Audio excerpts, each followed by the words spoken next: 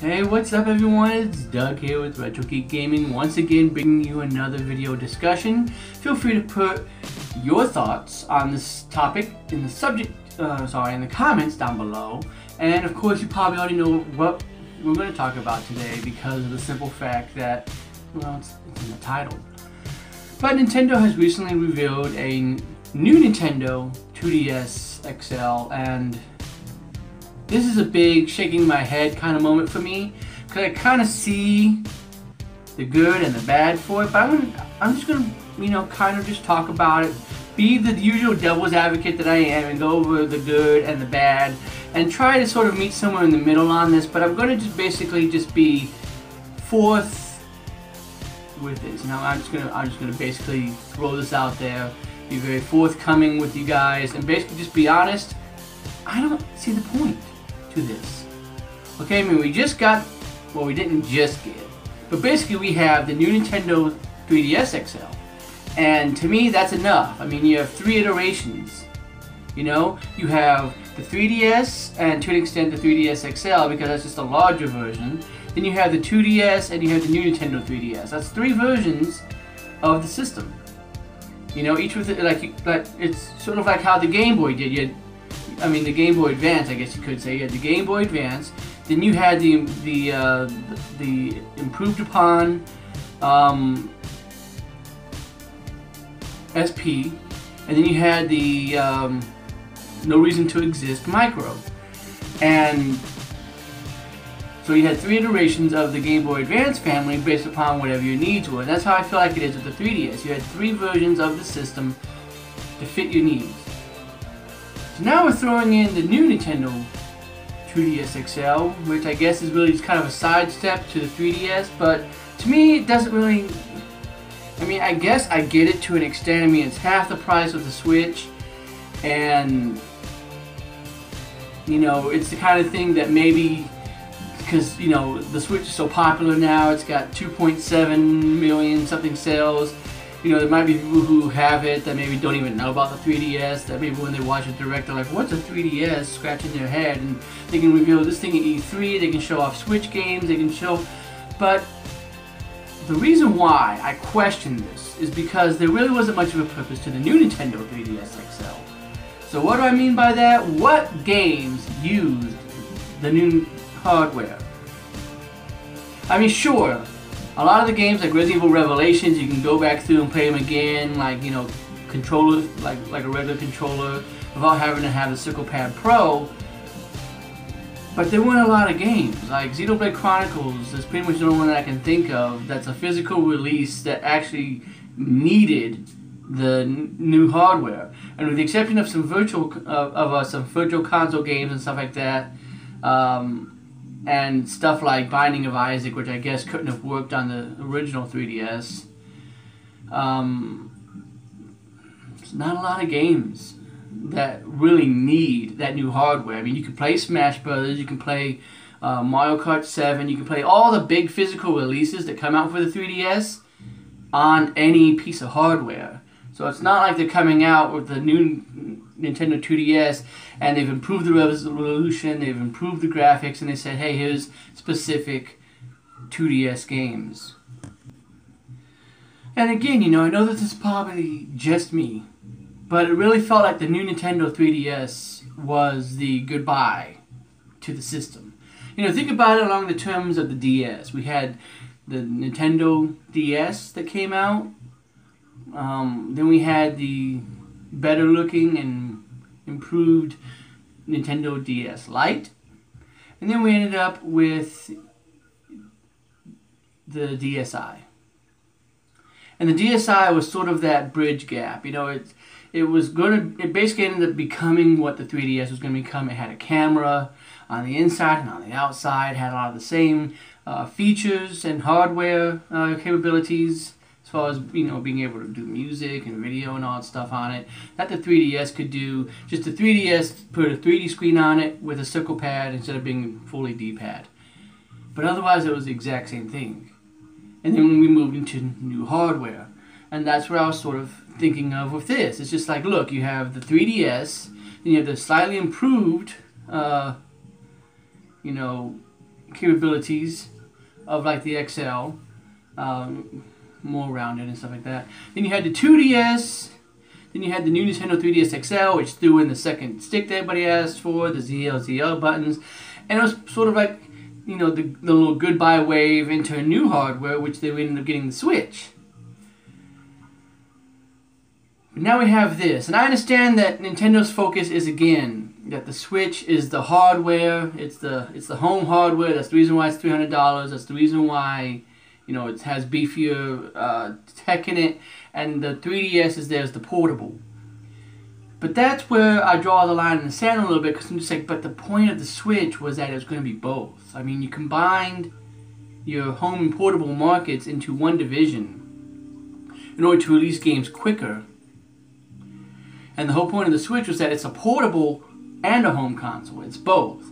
So that way you can release more games for it and not have a situation like the Wii where you have basically one game coming out a year, or probably not even that sometimes, and have these long droughts. You know? Now, I appreciate what the Switch is doing. Again, it's coming out with games little by little versus all of it in the beginning and then it trickling down into nothing. But the point of the Switch is that it's the portable and it's the home console. So to me, there's no point to the new Nintendo 3DS XL. That's where I'm coming from. Again, maybe I'm the only one who's thinking about that. Plus, for me, and again, I don't know all the technology that goes into the 3D screen, but it just seems to me like it's just easier to just take the new Nintendo 3DS XL and drop it down in price. And if you're worried about, oh, well, you know, what about the people that don't like 3D? Don't play it in 3D. I mean, I know that I'm probably one of the 3 people on this planet that actually like playing the 3DS with the 3D on. To me, the games look better. I mean, that's just me. But for the people that don't like it, switch. Hit this little switch that cuts it off. Or just go into the parental controls and completely disable it. There's no need to have a $150 machine that comes out and does basically what you can already do on the new Nintendo 3DS XL and just cut the 3D off. So again, I don't know what goes into that technology to make it so pricey. Maybe they can't cut it down in price because of that. I don't know. You know, and maybe they removed the face tracking technology because it's 2D.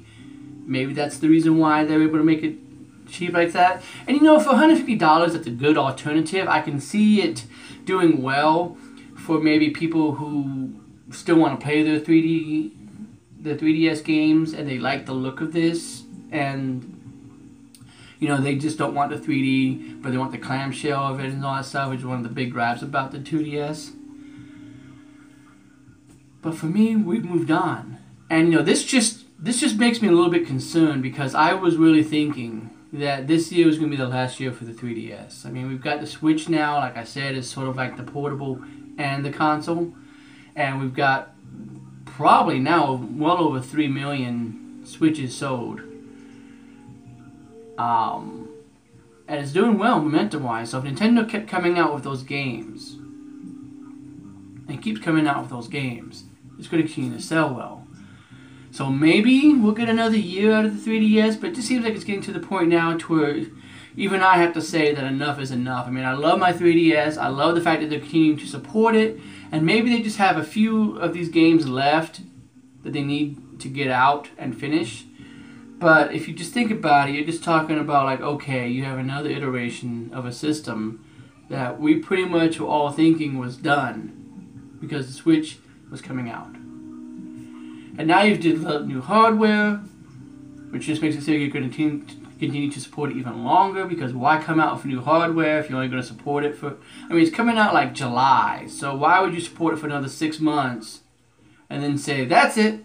Why would you come out with new hardware if you're only going to support the thing for like another 6 months, you know? So that's all I'm getting at. I mean, only time will tell. Maybe this is just a cheap alternative, and that's all they're looking at it as, and you know, they just think, you know what, we got this looking really well, and we just want to come out with a new iteration, just to show people that, look, we're still, you know, we're making our stuff look better. But to me, it doesn't look that great. I mean, if I'm just honest with you, I like the look of my new Nintendo 3DS better. I mean, it's the perfect size. I love the way the buttons are done. And this one, I just don't like the blue. I mean, I think that's the only thing that throws me off, is the blue. If they had an option of different colors, which maybe they'll show off at E3, then I might be more on board with it. Or if they can do maybe like you could do with the, that would actually be a really good idea, actually, is if they did like they could do with the Xbox One controllers and allow you to sort of customize it to where you can get the buttons that you want. That would be a really good option too. But I'm not going to go into too much more of this. I mean, I kind of see the good in it. They continue to support the 3DS, which that's great, but at the same time you have the Switch now, it's supposed to be a portable. So I can kind of see the good in it. You know, it's like for the people that love their 3DS, they have another option. Maybe you have people that they want both, and so they're just like, well, you know, I don't know if I really like the 3D. I don't really know if I like it. They have that option. And, you know, it might be a good, and it would be a better idea if the 3DS somehow worked with the Switch. I don't think that's going to happen. But just like they did with like the 3DS and the Wii U kind of having some connectivity with like Smash Brothers, if that was the case going forward where they could have that connectivity as maybe another controller option, then certainly I can see you continuing to support the 3DS, and I think that that's a great idea. But if you're not going to do that, and all you're going to do is just come out with more games, and then games that really just would even work on an original, like $80 original 3DS, then I don't see the point to this. And if you come out with games that are more like Xenoblade Chronicles 3D, that actually need that hardware, that extra boost, that extra kick, then that's fine. Do that. I don't know. It's that whole gray line that the Xbox Scorpio has, but I'm not going to go into that here. But anyway, guys, I appreciate you watching. As always, give this video a big thumbs up. If you didn't like it, that means that you've watched it all the way to the end and you like this content. You want to see me do more videos like this and really just do more videos, period. Also, feel free to subscribe because I do plan to start getting around to doing more videos. There just hasn't really been a lot of stuff in the news lately that I really felt like talking about. And appreciate you guys watching as always. Have yourself a good one, and I'll see you next time.